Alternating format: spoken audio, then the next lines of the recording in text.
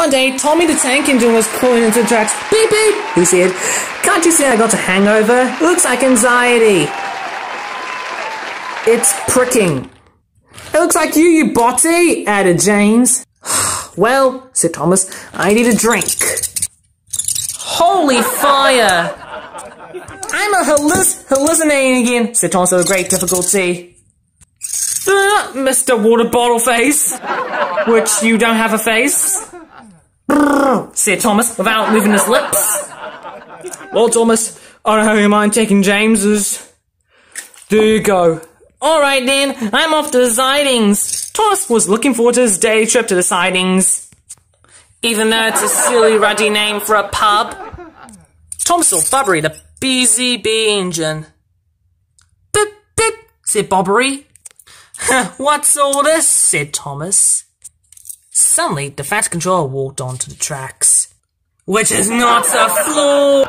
What sort of slow commotion? He said.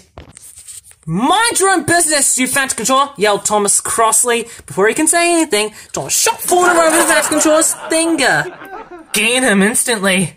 Well, he was picking his nose at the time. One day, he spotted adding Clarabelle.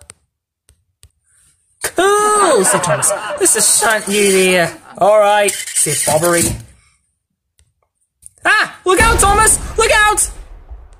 You can compare yourself, said Bobbery. So instead, he threw a bucket of water at him. Uh-oh, said Thomas. Here comes PC Boomin.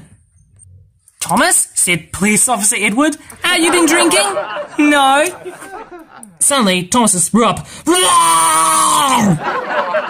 Thomas felt sick. Bobbery has gone away being a hairdresser.